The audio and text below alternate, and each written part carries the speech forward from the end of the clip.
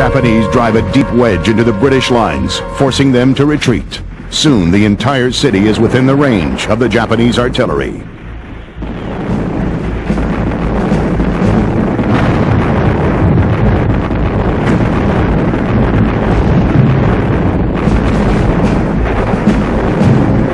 Within 5 days, the Japanese capture the reservoirs and cut off the city's water supply. General Yamashita wanted to take the city of Singapore without a fight because he knew that his troops were inferior in number to the defenders. And so the first thing they did was have planes fly over that dropped literally boxes that contained appeals to surrender, basically saying there's no reason to have a battle in which we're going to kill a lot of civilians. You should give up to save the women and children that are in the city. If you don't, I will order an annihilation attack on the city of Singapore. 3 days later, a warning, you'd better come to meet me to talk about surrender terms, or else.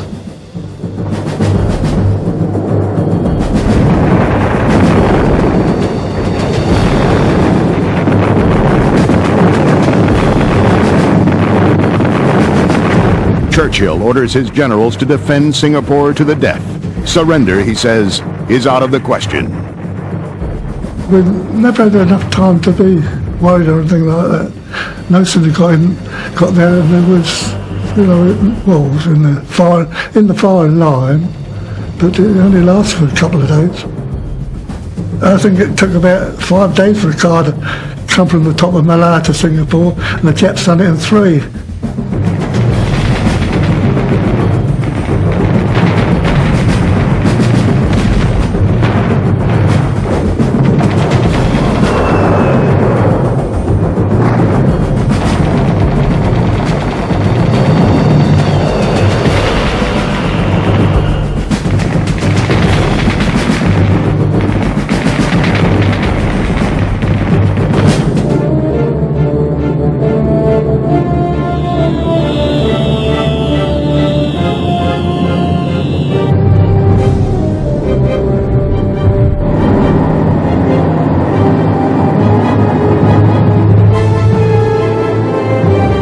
Under attack for several days, the British are finally beginning to realize the depth of Japanese penetration into their defenses. All the guns, etc., were pointing out to sea, and the Japs coming at the back, and therefore they couldn't reverse the guns. The trouble was they were being cut off, you see. Actually, as we were supposed to be fighting the front line, another wave came to the back of the troops, and actually they had no chance at all. Finally, the British commanders agree that with the water supply nearly gone, short on food, gasoline, and their troops exhausted, counterattack is impossible. Everything, all the service and everything was on the Malayan mainland, and that's one reason they were cut off for water and everything the people were.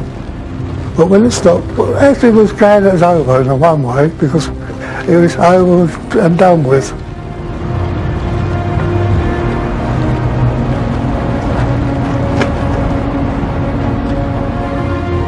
It's got to be one of the most unusual encounters ever. It was held in a bank, and an old-fashioned bank, they had a cage like for the tellers to be in, when people had the money. They met inside this cage to talk and negotiate the surrender.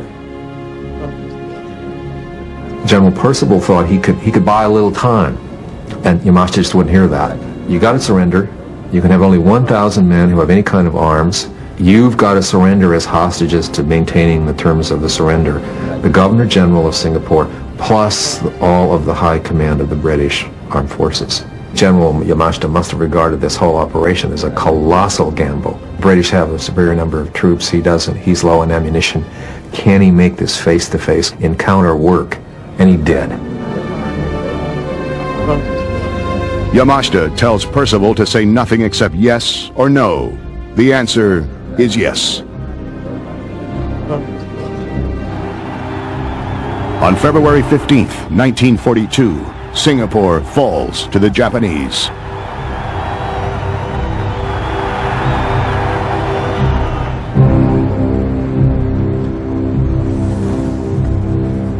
It's 130,000 prisoners of war. A significant number of them were sent north as forced laborers to help build the railway from Thailand into Burma. the infamous bridge on the River Kwai. They linger in memory in Australia because of the belief there that the British High Command didn't do all that it could have done to keep them from becoming prisoners.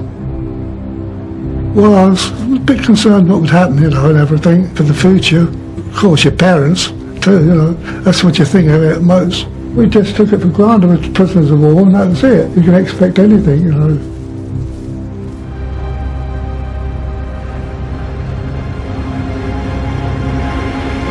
Instead of the traditional victory parade, Yamashita orders his men to pass through the city in silence, carrying boxes containing ashes of the dead. I think the best way to sum up what the victory at Singapore meant to the Japanese people, army, everybody involved, is the name they gave the city. When they captured the city, they renamed it Shonan.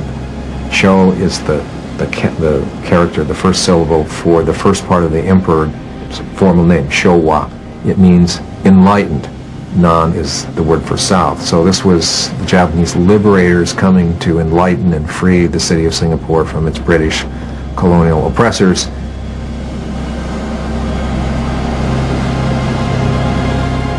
It means that the Japanese have a base of operations from which they can conduct all kinds of operations, intelligence operations, military operations, naval operations in Southeast Asia.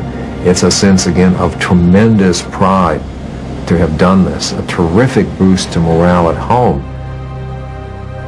The campaign to take Malaya and Singapore will cost the Japanese over 3,500 dead and over 6,000 wounded. The 130,000 prisoners of war would be treated with appalling cruelty and inhumanity by their captors, a constant reminder of the fall of Singapore. The British have spent nearly 20 years building the fortress of Singapore. The Japanese are able to conquer it in 70 days. At this point, it looks like the Japanese are assured of victory in the war. But the British fighting spirit will be buoyed in the coming months by the rebuilt American Navy and a push to retake the Pacific.